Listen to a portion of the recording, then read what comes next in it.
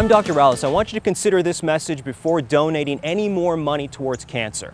Raising money for cancer is big business. It has become part of our cultural mosaic. You can hardly open an email, you can hardly go to the grocery store without being confronted by someone who wants to help raise money for cancer.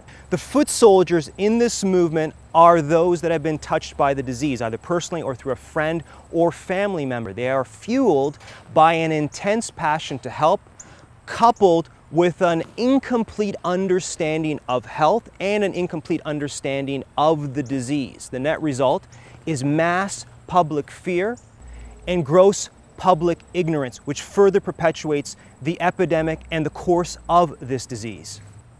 You have undoubtedly given money for cancer. You may have even worn a pink ribbon, you may have gone for a run for cancer, you may have done this many times, yet most of us are still unclear as to what causes cancer and where it comes from. Let's start there. Cancer is caused by mutations to the DNA of your cells. Most mutations occur spontaneously. Most mutations are, like my professor used to say, deleterious. Some are actually advantageous. But in terms of cancer, mutations to the cell cause the cell to shut off its ability to die and also shut off its ability to transform or differentiate. Cells begin to proliferate in undifferentiated ways, and they grow and they no longer know when to die. The normal process is cell division, cell division, cell division, cell division, so on and so forth until cell death. Cancer cells no longer have that because the DNA has been shut off. The net result is a growth, or what's called a tumor. These tumors are typically benign or non-lethal. Sometimes they are invasive and sometimes lethal. Here's the key. What actually causes these mutations? Three things. Our lifestyle, number one. What you eat, how you move, how you think. Two, the environment. Repeated exposure to DNA-altering environmental toxins is one of the fundamental causes of cancer. And three, hereditary weakness and or age. The cure lies in preventing, reversing, or correcting these mutations to our DNA, i.e. improving lifestyle and dramatically improving the environment. We are now presently exposed to over 3,500 chemicals on a daily basis. Most of these are mutagenic or cancer-causing. Saving lives has to happen ahead of time.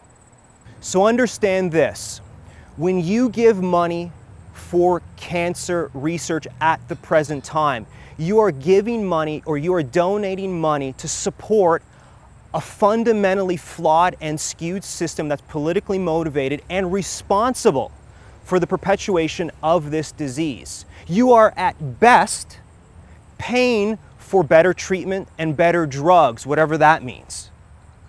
None of the money that you are donating is going towards altering the course of this disease epidemic. Before you help raise another cent for cancer research, I need you to do these four things.